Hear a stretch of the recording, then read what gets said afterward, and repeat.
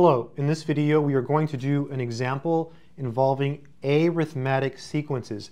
The question says, find the common difference and the 10th term of the arithmetic sequence 5, 8, 11, 14, ... This is an example from my book, Pre-Calculus for Legends. Let's go ahead and carefully work through it. This is a really good example because it really gets you to think about what is an arithmetic sequence. So what is an arithmetic sequence? It's a sequence where every term except the first term is obtained by adding a number to the previous one. And that number is called the common difference.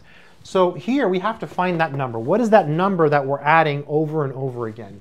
You can kind of just look at it and tell, right? 5, to get to 8 from 5, you add 3.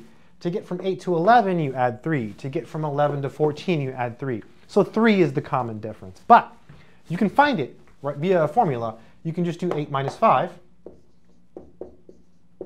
and that's equal to 3. That's our common difference. Or you can do 11 minus 8, and that's equal to 3. That's our common difference. Or you can do 14 minus 11, and that's our common difference. So what's the answer?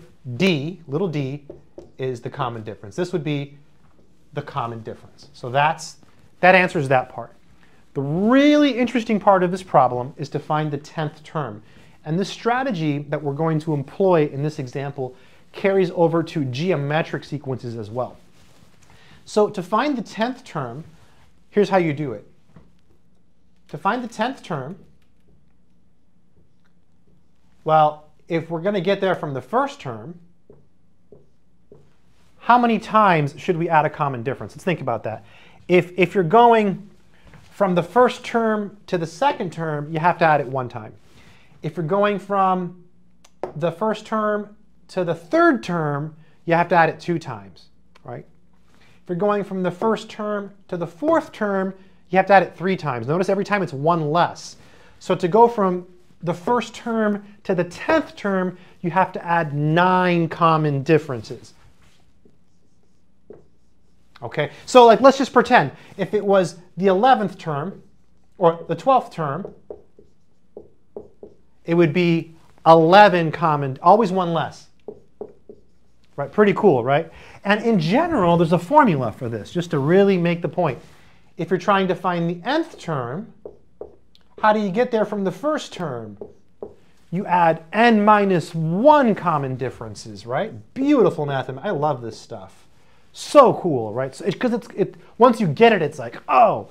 So a sub 10, well, what is a sub 1? Well, it's right here. It's 5. It's the first term, right? So this is going to be 5 plus 9, and then little d is 3. This is where I mess up, so I'm going to be careful. So a sub 10, time to pull out the big calculator. No, I'm kidding, I'm kidding. 5, I always think of those mathematicians in like, you know, the 1800s. They didn't have calculators, right? They just grinded it out. Plus 27 is equal to 32. So that should be the 10th term. And the really cool thing is I have the answers so I can check. So I'm going to check right now. My book, all my books have full solutions to every example and every, they're easy books, by the way. They're for beginners. 32, that's good. We did it. Now in the book, I did it a little bit differently. I used the formula. I did it like this. Let me show you, just so you see.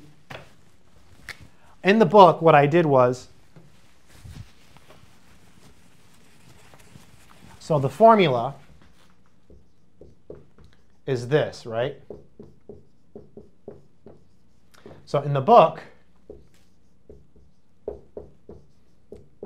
just to make it easier to explain on paper, it's very different.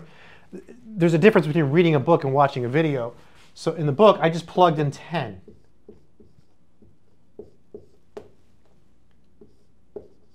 And then what's A1? I forgot to plug in A1. Sorry, this is 5. See, this feels harder to me. So, yeah, it just feels harder. I like to think of it as, you know, to get to the 10th term from the first term, you have to add 9 common differences. To me, that's a little bit better than using the formula. But you can't say that in a book. I mean, you can type it out. It's not the same. In any case, hopefully now you understand and you know how to do it. If you enjoyed this video, subscribe, like, share. Check out my courses on Udemy. I have courses on tons of math. Links are in the description or on my website. mathsourceworld.com. Check out my books. They're all on Amazon. Links in the description. Stay strong, my friends.